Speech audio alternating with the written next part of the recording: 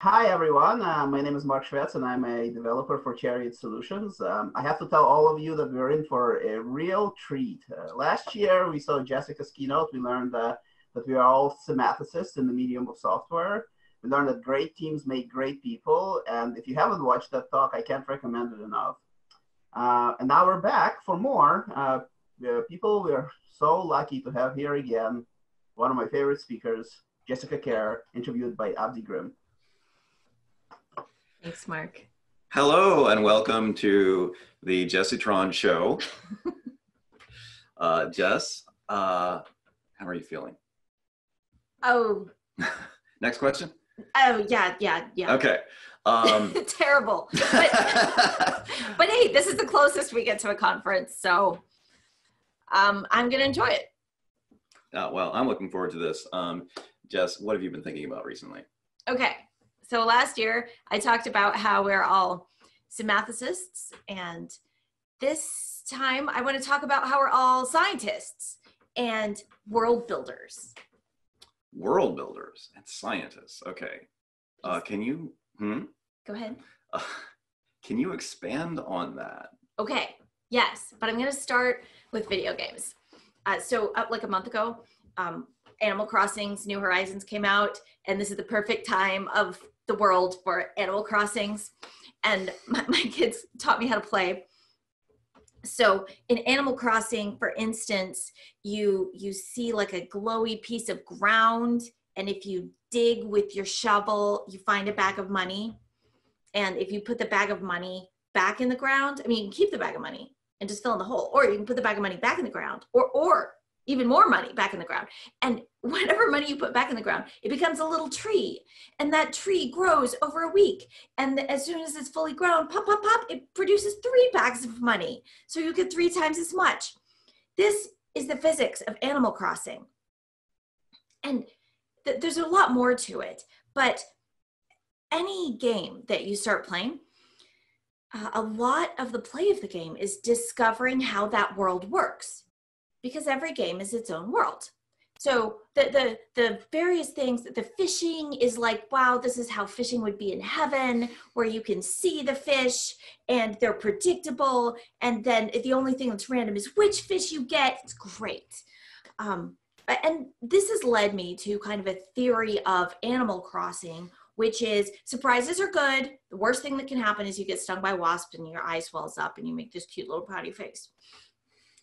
Surprises are good. Explore everything. Shake trees. It's a very friendly game. But every game is like this with world exploration. My husband, for instance, he plays a Path of Exile, and it's kind of the anti-Animal Crossing. I mean, for one thing, the objective is to kill things and try not to die.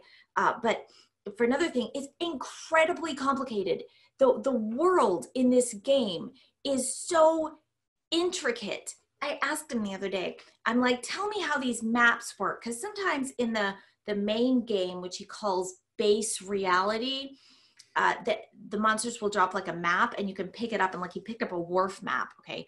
And then you take this wharf map and you can put it in your personal map device, and then you can go to that wharf area, but not to that wharf area, to an instance of that wharf area.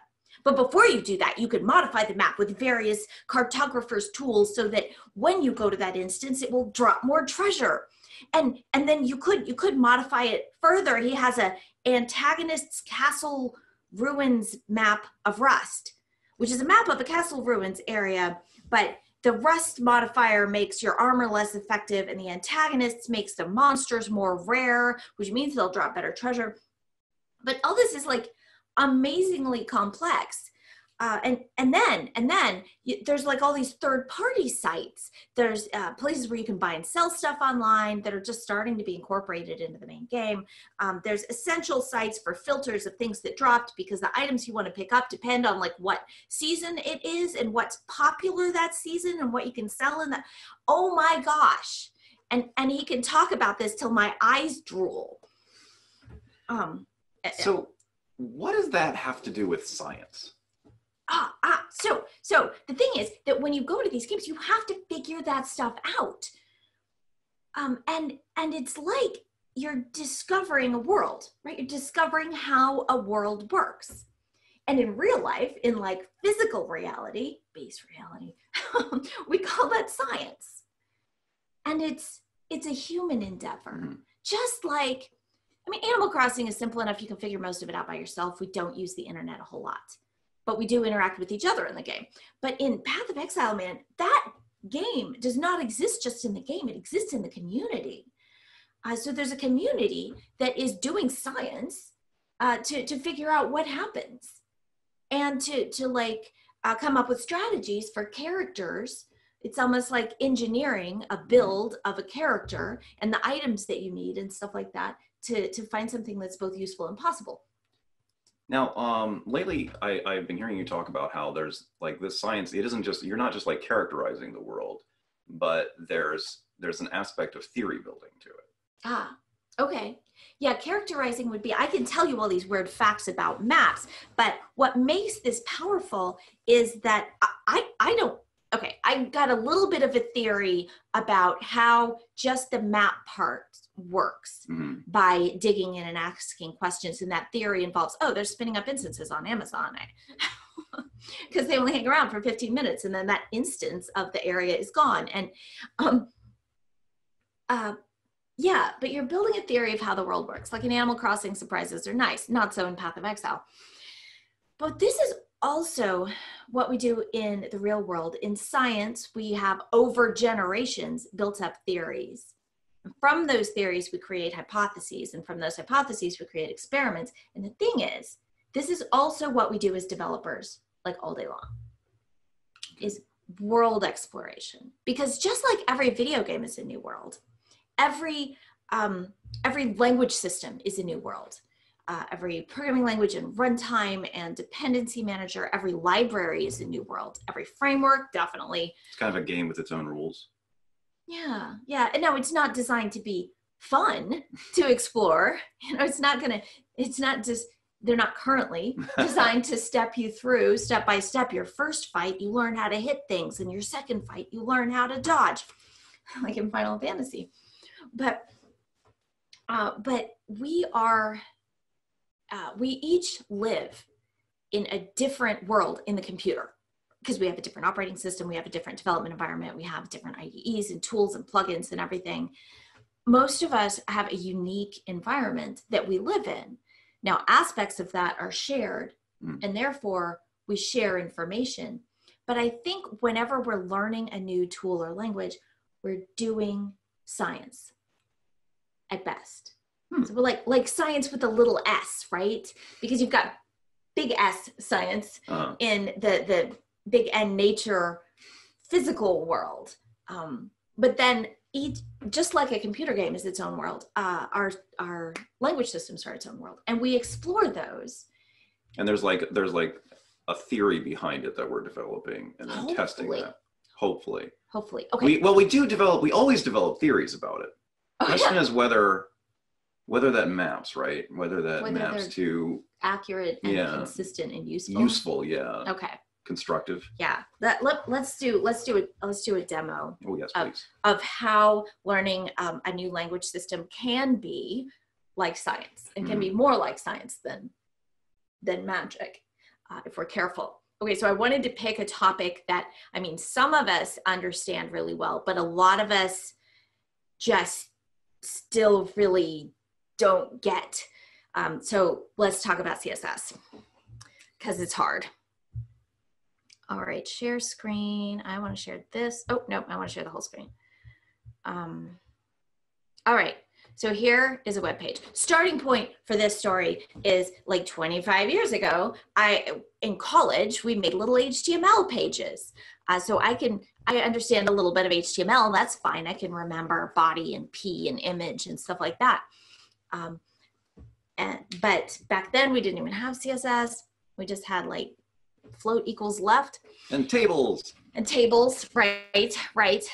But now say I've made this sad web page and I want to do some formatting. And I know that there's such a thing called CSS and that's how formatting gets done these days. That's how you're supposed to do it. Yes. So I consult the community and Google gets started with CSS. Where Google is still DuckDuckGo. DuckDuckGo, yes. Today. I can Google this on DuckDuckGo. This is fine. And I can look for a spell. Now what I'm doing here is looking up a spell because I don't know how to do this, but somebody does, and they've published this online, of course. Our starting point is an HTML document. Yes, I'm good with that. Adding CSS, that's what I want. Okay, so I have found a 2-part spell. There's this link, which I can kind of interpret based on HTML familiarity. And then there's something in a styles.css file. Okay, as developers, we are magicians. And we can cast these spells and poof, change the world that we're working in. But what I want to be is more of a scientist. So I can take this spell and use it as an input to forming hypotheses and then larger theories of how CSS really works under the covers. It's like the principles that govern it. And if I can do that, then I can bend it to my will. Mm. Okay. Start coming up with new combinations instead of just copying other people's spells. Yeah. Because a spell, you know, you wiggle your magic wand in a certain way and you get what you get. And if you don't get that, you're like, oh, did I wiggle it wrong or did I pronounce the words wrong? But when you understand how it works, then it becomes technology. Right. That we can work with. Okay, that makes sense. Okay, so to do that, I'll start with the absolute minimum that I can do. Step 1 is to add this line inside the head of the HTML. All right, so I throw this in here. Now, to make this an experiment, I want to break this down into tiny experiments so I can learn as much as possible. I need to see something different. And I mean, my guess is that this href is going to be a link to a file called styles, which would need to be in the same directory, and that doesn't exist. So I don't think this is going to work, but can I see a difference? Here's my web page, Control R. No, I don't see a difference here, but one of the magics. What did you just do? You did a Control R to reload. I did Control R to reload, thank you. But one of our powers in software, as opposed to the physical world, is that we have a choice. We can make the world tell us what's going on. Like in genetic biology, when you're trying to like put a new gene in some seeds, you just have to like hurl the gene at the seeds. And how do you know which ones got in? Well, while they're doing research, they'll use a marker gene and include that in the sequence they're trying to insert, and the marker gene like glows under blacklight or something. Results in the production of a protein that glows under blacklight. It doesn't like literally glow. Anyway, so you include that marker gene and you like hurl a bunch of genes and you just hope that some of them land and go in and get inserted. Our lives are so much easier because I can open up the developer tools, because the world of the browser includes this. This is Edge, but Chrome developer tools. And look, it tells me, oh yeah, Control R to record network activity. So I hit that again. Aha. And now I see a difference. This wasn't there before. You got your marker protein there. Yeah, basically. We have so many options to make the world we're exploring more explorable. And getting to know developer tools is one of those. Yeah, so my hypothesis seems to be confirmed. I can make certain that's exactly where it's coming from by like change the name, refresh. Aha, yep, now it tried to load styles too. Okay, so the minimum change that I can make next is to create. That's a tiny piece of a model you just created, like a tiny piece of theory you just created there was that this file name maps directly to something it's going to try and load. Yes, yes. That seems trivial, but it's a useful technique for much more complicated things. Yeah. We were doing that yesterday, trying to figure out the AWS SAM CLI, which is a whole different beast. Okay, so if I create styles.css, then I think I should not get a 404. It should load, but the page should look the same. So let's see if I'm right about that. Yes, no 404. Now let's check the page. Yeah, it looks the same. Okay, so I've learned something. Now I need to copy the rest of the spell. Where was it? The last piece of the spell is to put this in. My theory is just based on pattern matching, and all of our theories are always based on the theories we held before. H1 looks like an HTML tag to me. So, and color red, I'm definitely guessing that this worlds will turn red. Okay. Now that yes, now that I put this in there. So come back, open the web page. Where'd it go? Here it is. Refresh. Dang it, not red.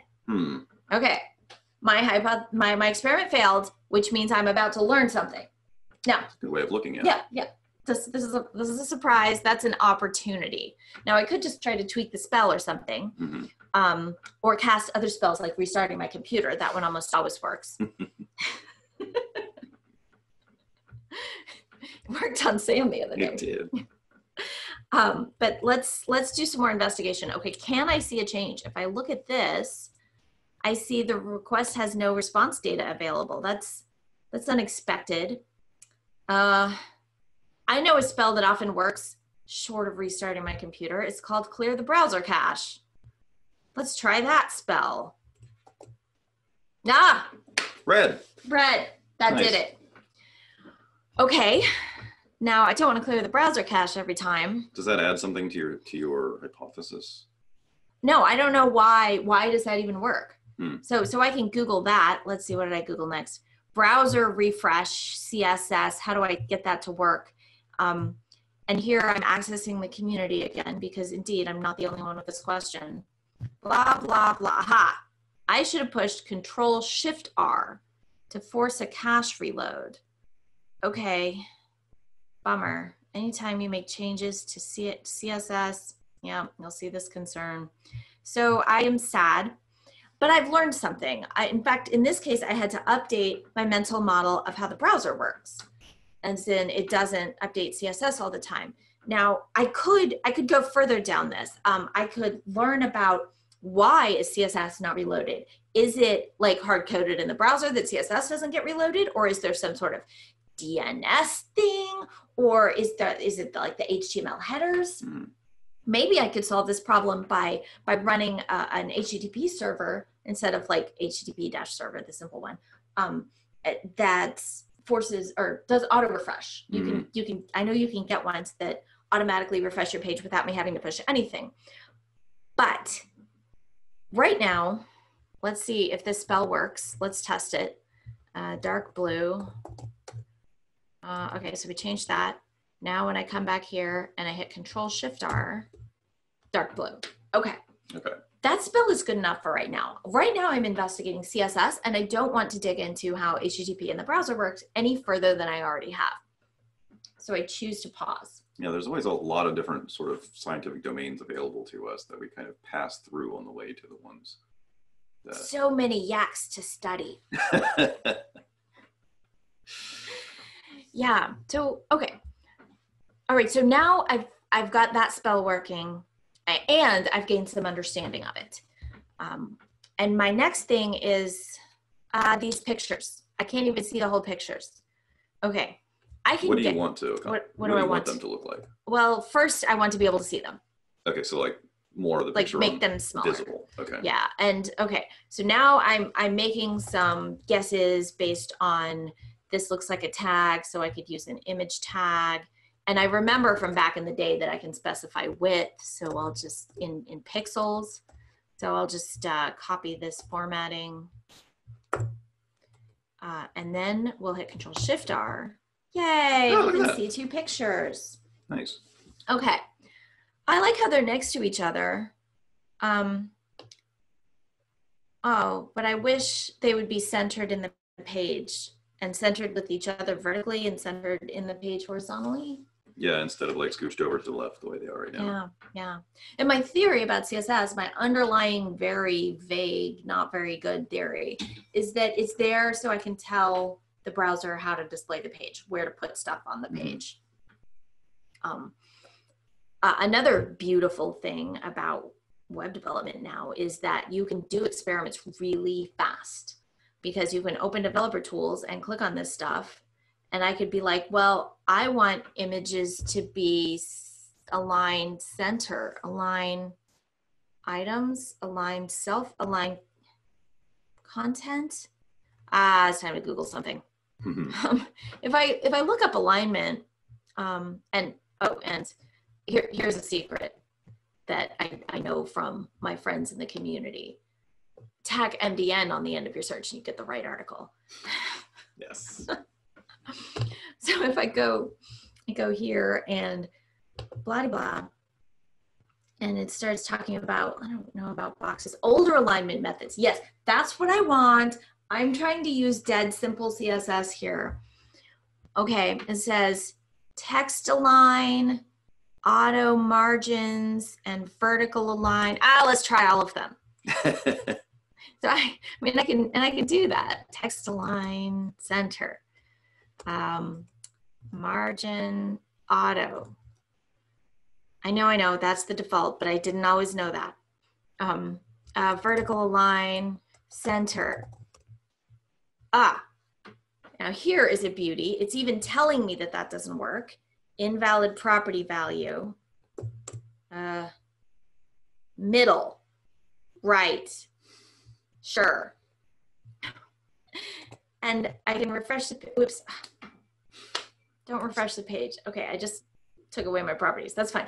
But it was doing the vertical align. Did you see that before I hit refresh? Briefly, and screwed it up? Yeah. Yeah. It's sort of aligned with regard to the other. Yeah, but it wasn't horizontally aligned. Mm-hmm. Yeah, they're still scooched over to the left. They were yeah. So I could try something like, I remember that float was a thing. So maybe I want this one to float to the left and this one to float to the right. Oh, wait. Well, I would like to float to center, but no, that's not a thing. Mm. So the tools here are awesome because they're not only giving me ways to run experiments faster, but they're constantly giving me clues to help me update my model and get closer and do better experiments. Middle, no, right? Okay. And if I look at that, well, I'm like, they're on either side, but what is that text doing in the middle? And then I start saying, why? Why would anyone want to do this? And eventually my experiments fail enough and my hypotheses are garbage enough that I'm like, okay, Jess, you need to go deep and update your theory. Now, in big S science, in the real world, theory updates are slow. They happen maybe once in a generation, and we call that a scientific revolution. Right, like Kuhn talked about. Yeah. We get to have those little scientific revolutions in our head a lot more often. I was talking to Eric Evans yesterday, and he was saying that he has been using reactive streams, and just the other day he investigated far enough to really grasp the difference between a hot and cold observable, and it was like, and he's like, I'm still tingling. And he even said it was like a mini scientific revolution, right? Yeah. And so I need one of those for CSS, and I recognize the need for that because the world that I'm experimenting in, my computer is not validating. You keep throwing out these hypotheses that seem reasonable based on your but they're really crap. They're not crap. Panning out. Yeah. So clearly I need a different theory. Now in real big S science, those are hard to come by.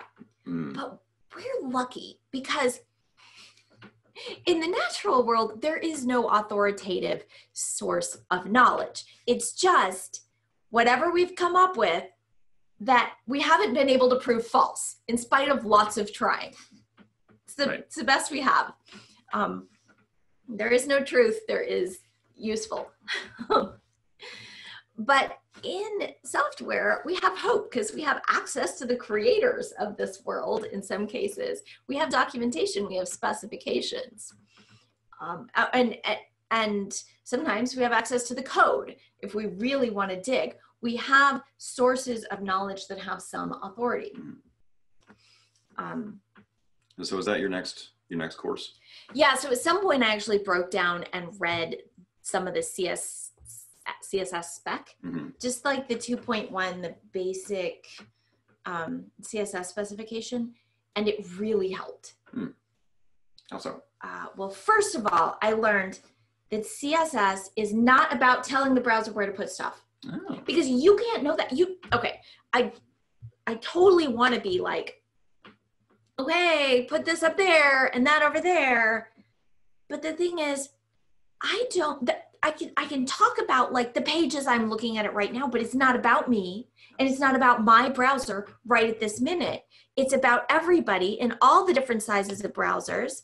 And what does it look like when it's like this? Oh, that's totally different. What does it look like on a mobile? Only the browser knows how big the screen is, how many colors there are, what the resolution is, etc.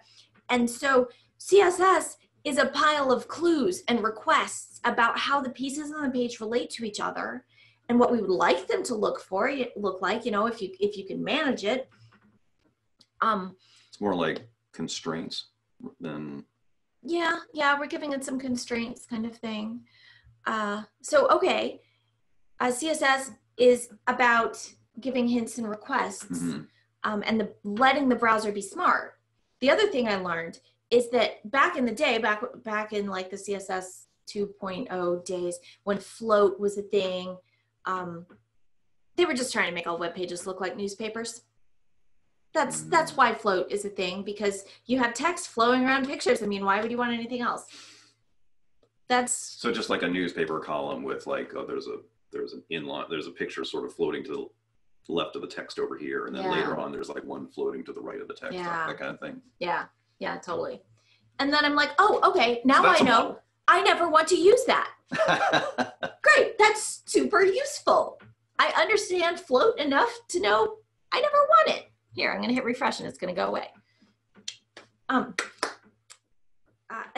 so I got to throw away that old model and replace it with a new model. And the new model includes things like block and inline. These are amazing. So that any component that is display block goes down. So each paragraph is a block, block, block, block. And then inline, which is the default, means go right to left in English. Go across. All right, so I can inspect this paragraph and I see display block and I'm like, oh yeah, okay, I know what that means now. That means it's going down. And these images, if I look at them, they don't have a display block, which means they're inline. So that's why they're next to each other. But the thing is, they're also down from this paragraph, right? Yeah. They're down from here. So there must be a block there. It acts like a block on the page. Yeah, there's a secret block. A secret block. The browser puts in a secret block. So sneaky. Yeah. So once I know that, I can make that block explicit and be like, okay, stick a div in here. Div defaults to block display in the browser. And then I can be explicit about, okay, Jess, I changed something. I have to hit refresh and I have to see the difference before I change anything else. Okay, there's the div, that's working. And yeah, it has display block. And then from there, otherwise it looks the same. Yeah. From there, I love this. I can insert a marker gene in the sense of, I can like make this div is not currently visible, but I can make it visible. I can give it a border. I can make the border my favorite color. Come on. Oh, Control-Shift-R. Yes, there it is. Okay, so now I can see the div, and when I inspect it, that also gives me a nice little place to stick some more styles. And now I can experiment with, okay, what were those things? Text align center. Aha! That's what I needed to get them this way. But if I put vertical align center on here, middle. Put it on the block, the implicit block that they're in. Yeah. I put text align on the block that they're in. Yeah. But vertical align isn't doing anything. Oh, okay. Okay, so having a good, like, useful mental model of how CSS works, or insert technology here, gives me a couple other superpowers. One of those is being able to read the documentation. So now when I go and I search for vertical align and the secret code word of give me the useful page, MDN, then I get a page about it. And I can scroll down to the bottom and find the standard chart that matches what's in the specs, which I now understand. and I know what applies to means, and it says inline level. And now you know what that term means? Yes, I know I need to put it on the inline thing. So take it off the div. I don't need it there. Put it on the images. And the images are inline. And so if I say vertical align middle here, which we saw earlier briefly before I screwed it up. Oh, okay. Okay, so now I have what I want. And I'm free to remove the orange border now that I don't need that extra tracing. And yeah, I got there, and I got there like deliberately. The first time I ever did anything on purpose in CSS, I was like, woo, I have a party. I actually had reasons for that, and it worked. Okay. All right. So that's what I wanted to show, how when we have a good solid mental model, then we can still use spells. I totally use other people's CSS spells, but I use them incrementally. I turn them into experiments and try to form a hypothesis based on my theory, because then I'm improving my theory and refining it and making it better. The revolution happens when you throw away a theory and take a different one. Like, it's for formatting. No, it's for newspapers. No, it's for giving the browser hints, and the basic units of that are block and inline layout. And that's just a little bit, but it got me a long way. And that's a theory that I can continually refine and expand on. And I can add more CSS attributes, and they build on that theory without having to throw it away, because it's an accurate theory to begin with. And it's a consistent one. And I love specifications for that, for giving me access to the purpose and the principles. Are there any other technologies that you've had to like arrive at a theory of before you could master them? Oh, yeah. Anybody else have that experience with Git? Because that's been huge. Git is all about casting spells, especially back before there were user interfaces that would help you. So like 8 years ago, when I finally sat down and spent 8 hours watching videos and reading articles and documentation and really getting a grasp on the underlying concepts under Git, I gained the superpower of not only understanding the spells, but being able to create new spells to do what I want. And a whole vocabulary. Like in CSS, I added the vocabulary of inline and block displays, and that helped a lot. In Git, once I can talk about the directed acyclic graph and the content addressable storage, and I know the acronyms and the meanings of what they mean by SHA, and then I can use words like tree and object as technical terms in the context of Git. Suddenly I can communicate with the community, I can ask better questions, I can Google things, I can understand the answers, and then I can post my own spells. Yeah. And then people like you come to me when your repos are messed up. I do. And then it becomes a game. Help. yeah. And then it's totally fun because I got the graph in my head, and I can play the game instead of just like zapping it with my magic wand that I got from Google until it jumps the right way. Yeah. This acquisition of models, there's the thing that it reminds me of, which is when teaching basic programming language concepts to beginners. There's a lot there. I remember seeing a lot of teaching material that would say a variable is like a box that you put values in.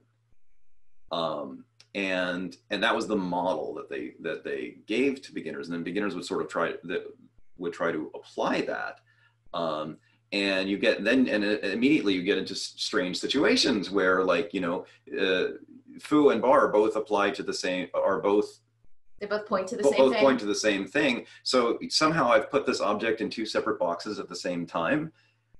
Is it now two different objects, or is it the same object? Because they don't have a model of memory locations. Right.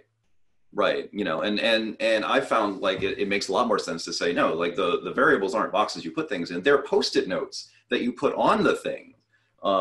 Just like branches in Git are pointers to places, to nodes in a graph that move.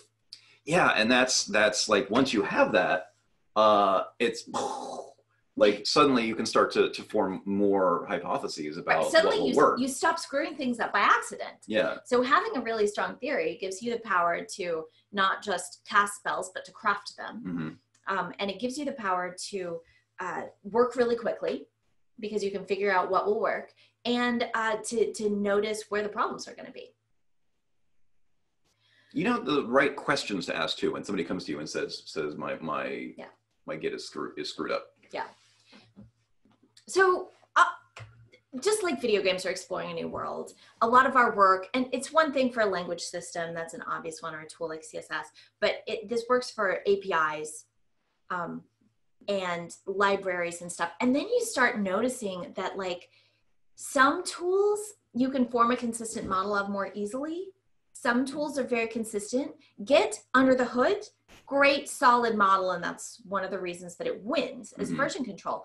But yet you can also see that when they went and created the subcommands for Git, this went to different people who did not share a model of what the effing user interface is, and they're garbage, and the arguments are different per subcommand. And I mean, AWS got this better. The AWS CLI subcommands have pretty consistent arguments. PowerShell is beautiful. Everything has, I'm blanking on that. Everything has the same way to get usage and the same way to suppress input, or to print more input. Or to redirect it to, that's very consistent. Whereas Unix has consistent principles of piping standard in to standard out, and that's hugely useful to understand. But every tool is its own bear. Yeah. So when there's not, when you're trying to understand a technology like Git command lines, and there's not a solid model that the developers behind it shared, it shows. It shows, and it makes our lives miserable. It's like a game that's hard to learn. Imagine if you were trying to play a board game that was created by three co-developers who didn't actually share the same vision for what board game they were creating. Yeah, I would like to give an example of a video game that's like this, but I don't, because nobody plays them. Sometimes that ramp, that help is online.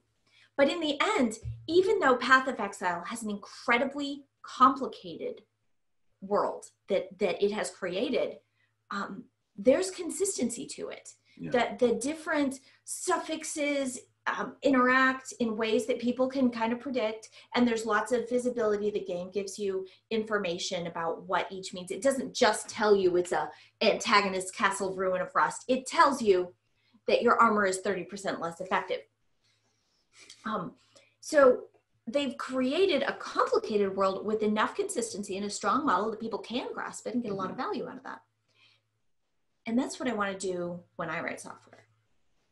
Because here's the thing. Software development is mostly world building. Yeah, obviously when we're learning how to do something, I probably beat that into the ground. We're exploring. But when we write software, we are crafting a world for the people who use our software, whether they're calling the API, whether they're clicking on stuff. The people who use our software are living in the world we create. And if nothing else, while we're writing that software, we're exploring that world. We're exploring the theory in our head, the mental model of how the system we're building works. And the code is but an expression of that mental model. It's one perspective on that mental model that we're communicating both to the computer and to the rest of our team via the words in the code. It's only a reflection. The code is not the model. The diagram is not the model. The model exists inside our heads and collectively inside our team's heads. And if that is a strong, consistent model, then we can write software that other people have some hope of ever understanding.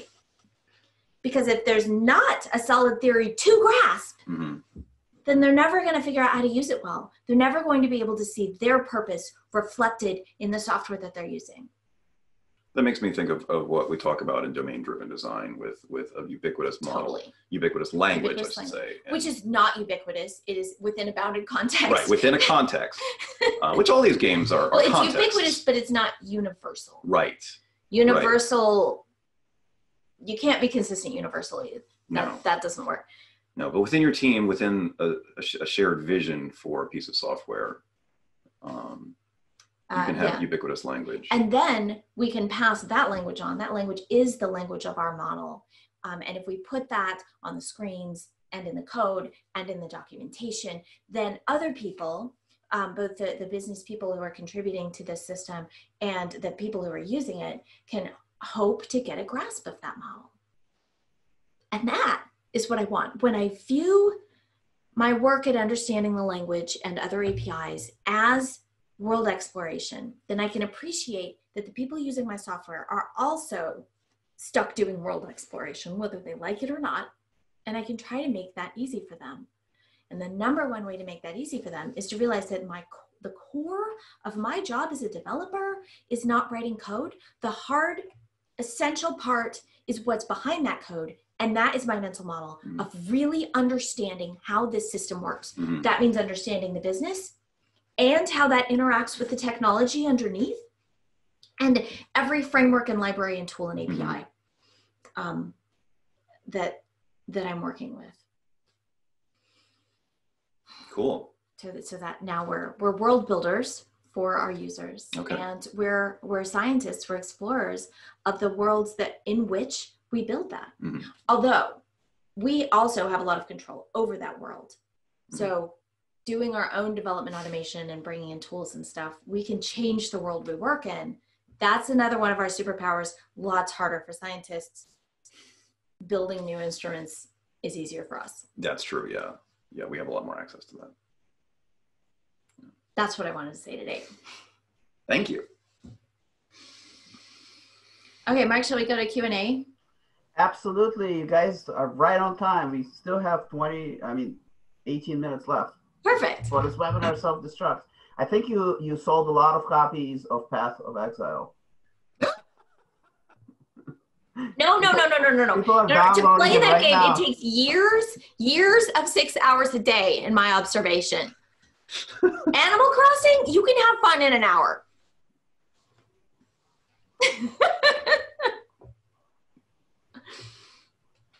All right. So we're in the channel. You guys see the channel on your Look at our other devices. Let's see.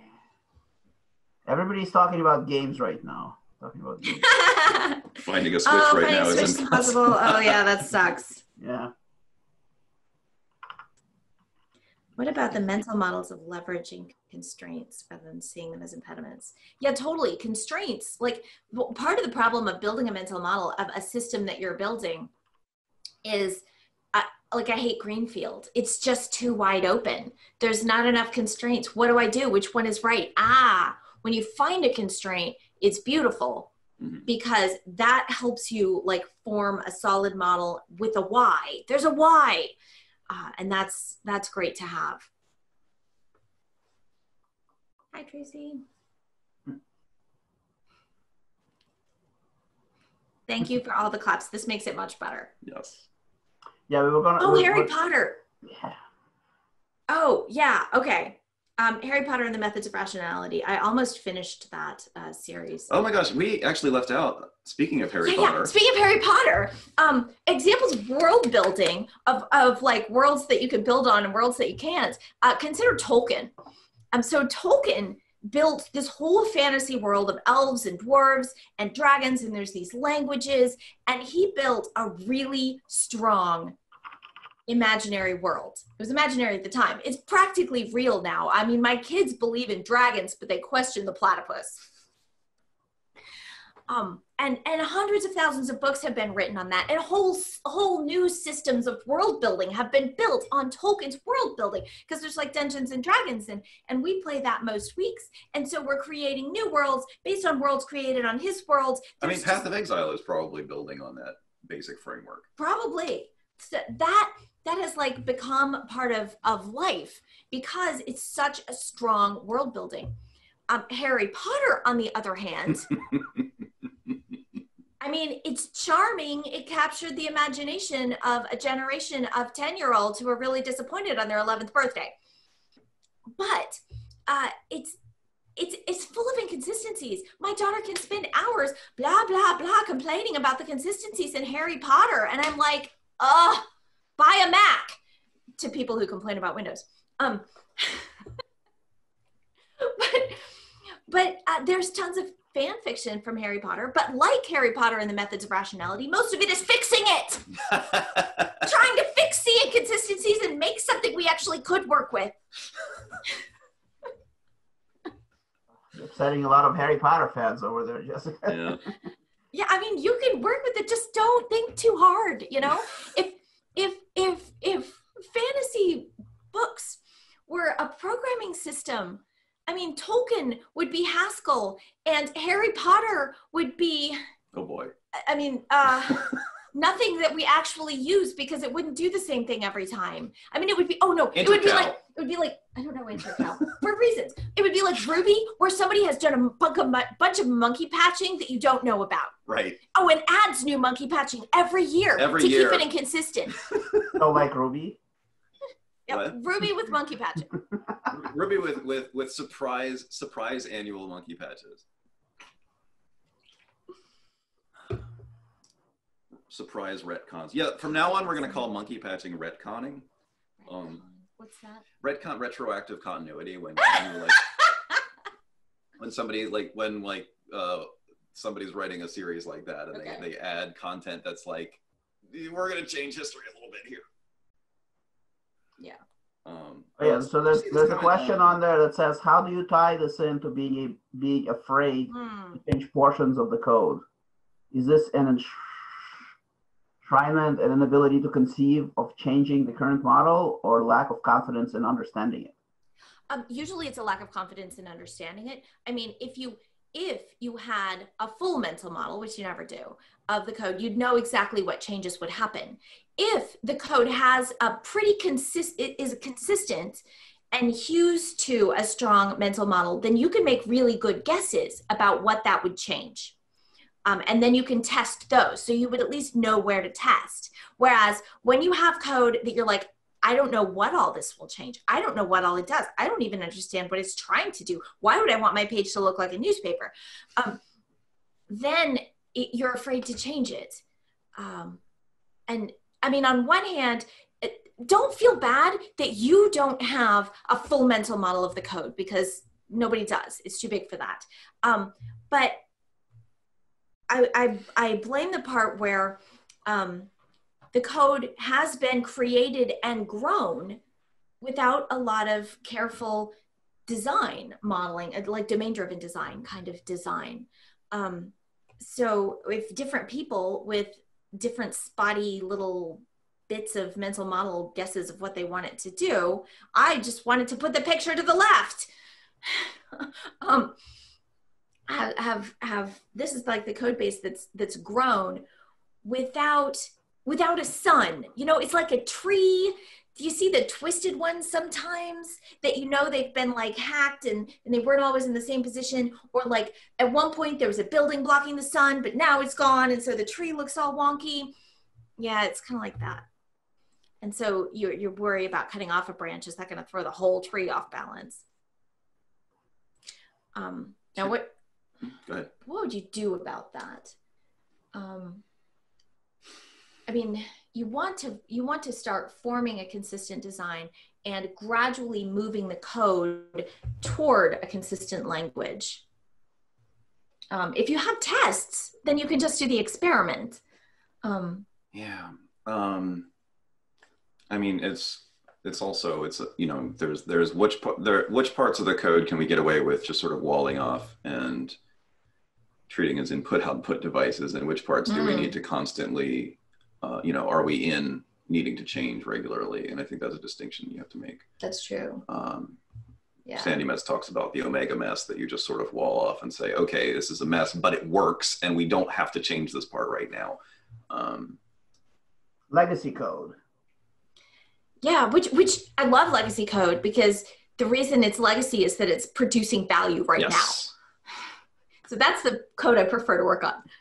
Yeah, that's one of my favorite but it is challenging. Definitions of legacy code is the code that's producing value. Yeah. Ooh, tips for refactoring mental models. Okay, refactoring is a weird word with mental models, because there's kind of two ways that grow. You can like deepen and refine them. Right. Refining, like tweaking small things like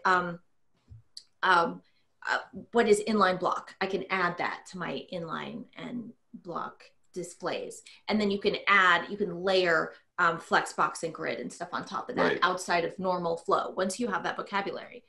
And then there's when you need to chuck your mental model and produce, and to do that, you can't just chuck your mental model. You can't. You always have one, because this, as humans are designed to make decisions for action. We process information in order to act. So we always have a mental model. The only way to get rid of one that's not serving you is to acquire a new one. Yeah. To find experiments that lead you to hypotheses that are that come out of a different theory.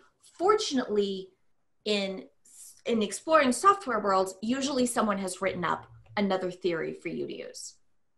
I think there are two sides to this too, because I completely agree with everything you said on the side of exploring and getting the hang of a pre-existing system, for creating a mental model, for creating a world that other people can live in comfortably. In your own, There is refactoring there, and domain-driven design. Because we change the model. Domain-driven design talks about that a lot. It talks about the knowledge crunching and the constant conversations with your team, and especially if there's a domain, an external domain that you're working with the domain experts, where you say, does this picture make sense? Does this interaction make sense? And there's going to be a part where they're like, I guess I understand why you drew it that way. Like, why are those two things separate?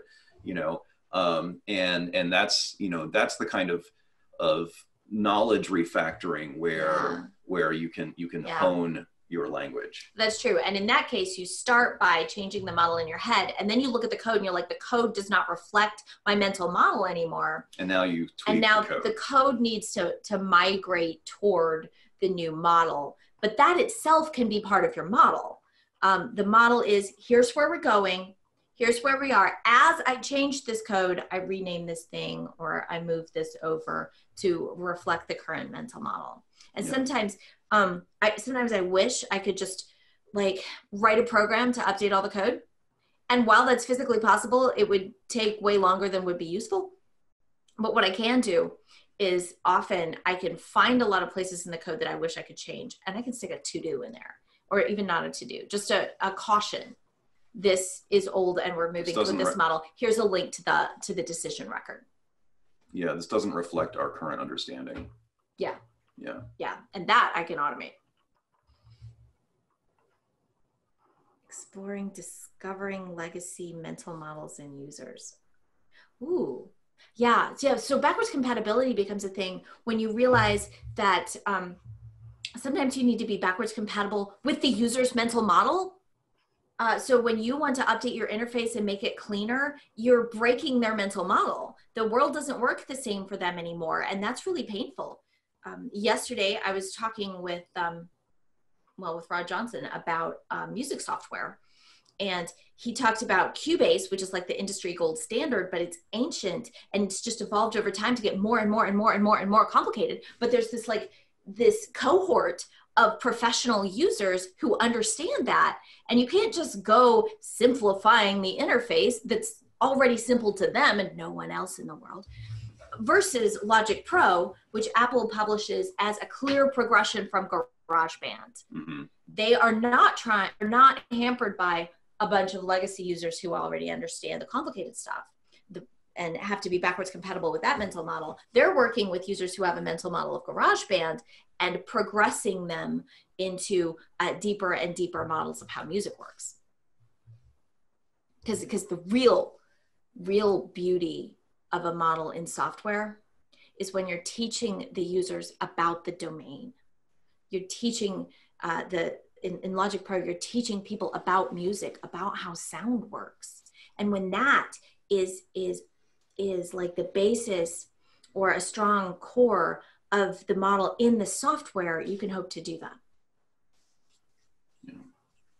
Yeah, there's kind of there's a sort of a reflection of the structure of scientific revolutions in that kind of software progression too, I think, because you do see an upstart come along and say, you know, we have a much simplified model, and you know, the old cohort says, oh, we're so adept and enmeshed in, you know, we already understand how to use Cubase, and then you have a younger set who come along and come up with the new stuff without ever using the old. So your user's mental model can be a drag on your ability to improve the software. If you are selling certification on the old model, this will be a drag on producing new, cleaner models. AWS. Awesome. And cool, I'm glad y'all like the format. It makes it a lot more exciting for me too. Yeah. Yeah, I told those guys about how great the keynote went before. All right, I think we are good. Thank you so much, guys. I hope you can join our conference to see other talks, and you were able to log in and everything. And thank you so much for speaking, and you definitely made this conference way better for it. Thank you, Mark. Thank you. Thank you. Thank you, everyone.